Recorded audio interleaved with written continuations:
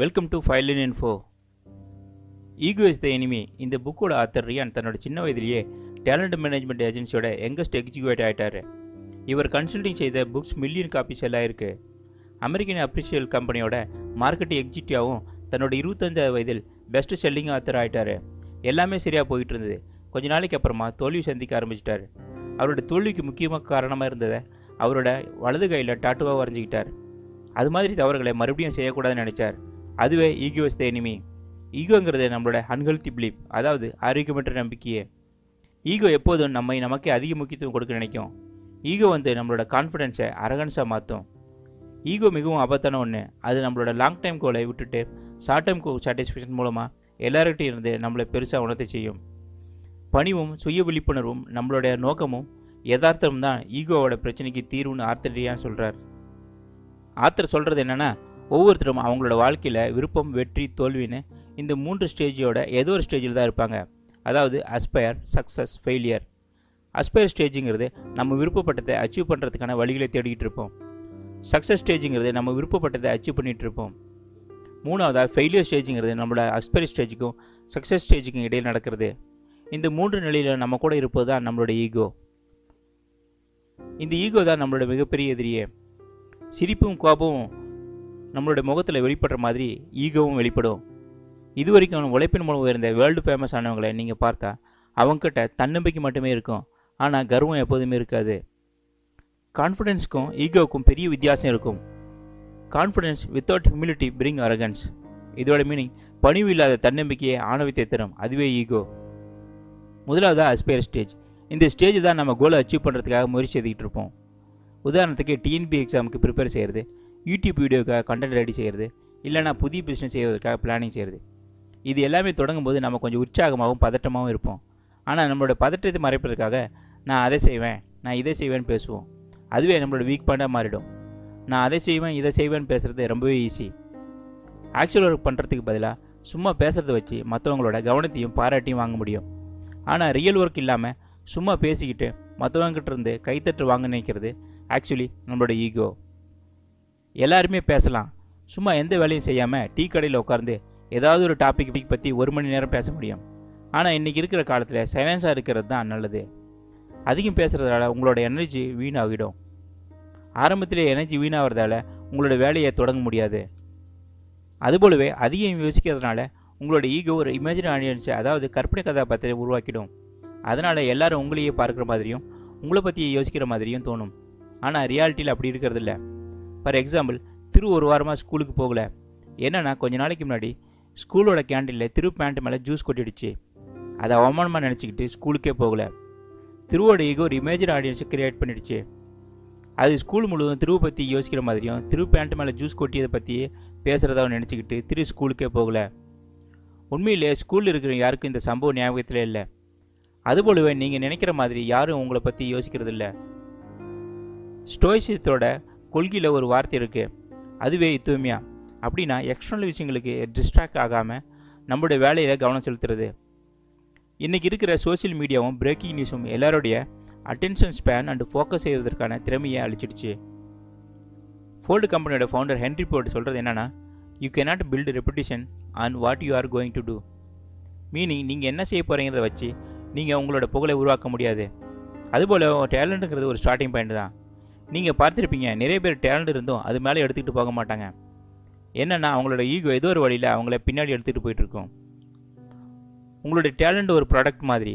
நீங்கள் மற்றவங்களோட காண்பிக்காத வரை மற்றவங்களுக்கு உங்களோட டேலண்ட் என்னன்னு தெரியாது. நம்ம நிறைய பேர் அஸ்பயர் ஸ்டேஜில் தான் இருப்போம்.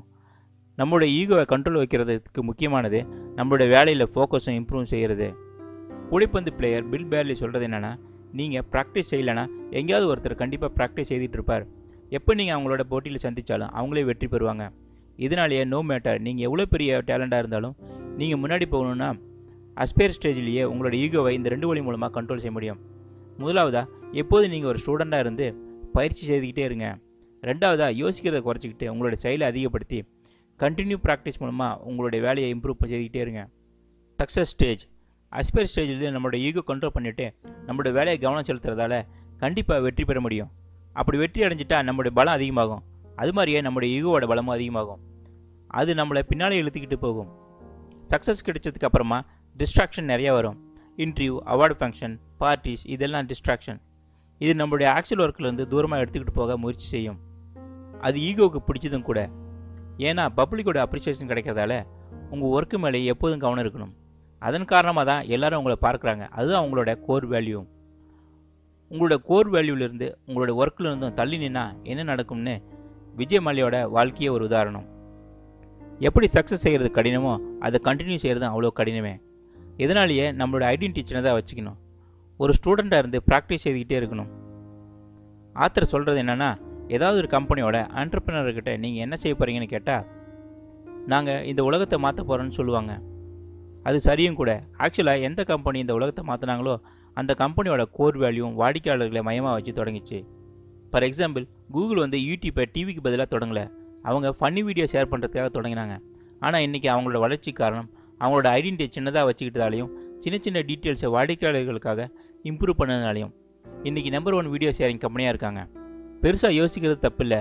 அதை அச்சீவ் செய்கிறதுக்காக சின்னதாக ஒரு அடி எடுத்து வச்சாதான் உங்களோட ட்ரீமாக இல்லாமல் ரியாலிட்டியாக மாறி போகும். உங்களோட ஐடென்டிட்டியை சின்னதாக இருக்குங்கிறதுக்கான மீனிங், நீங்கள் ஒரு கம்பெனியில் ரிசப்ஷனிஸ்ட்டாக வேலை செய்கிறீங்க. ஆனால் யாராவது உங்கள்கிட்ட கேட்கும்போது நீங்கள் அட்மினிஸ்ட்ரேட்டிவ் சப்போர்ட்டிவ் ஆஃபீஸர்னு சொல்லாமல் நான் ஒரு ரிசப்ஷனிஸ்ட்னு சொல்கிறதால நீங்கள் பணிவாகவும் கண்ணியமாகவும் தெரிவிங்க. அதனால் மேலும் கற்றுக்குவீங்க. உங்களோட ஒர்க்கையும் இம்ப்ரூவ் செய்வீங்க. ஆத்தர் சொல்கிறது என்னென்னா, உண்மையில் சக்ஸஸாக இருக்கிறவங்க சாதாரண வீட்டில் வசிப்பாங்க, சிம்பிளாக ட்ரெஸ் பண்ணுவாங்க. இதனால் அவங்களுக்கு லக்ஸரி லைஃப் வாழ தெரியுங்கிறது இல்லை. அவங்களோட சிம்பிளிசிட்டியால் அவங்களோட கோர் வேல்யூவும் ஸ்டாண்டர்டுக்கும் அதிக முக்கியத்துவம் கொடுப்பாங்க. ஏன்னா இன்றைக்கி இருக்கிற காலத்தில் ஸ்கில்ஸ், டேலண்ட், கான்ஃபிடென்ஸோட குறைவாக இருக்கிறது செல்ஃப் அவேர்னஸ் அண்ட் ஹியூமிலிட்டி. இதனால் எப்போ உங்களுக்கு சக்ஸஸ் கிடைச்சாலும் அதை அப்படியே வச்சுருக்கேன். நீங்கள் ஹம்பிளாக இருங்க. உங்களோட வேலையை தொடர்ந்து செய்துக்கிட்டே இருங்க. ஏன்னா சக்ஸஸ் கிடைச்சதால ஈவெண்ட்ஸ், கேமரா, ஸ்பாட்லைட்னு அதிகமாக உங்களை ஈர்த்து உங்களோட கோர் ஒர்க்லேருந்து தூரமாக எடுத்துகிட்டு போயிடும். இந்த புக்கோட கடைசி பாகம் தான் ஃபெயிலியர்.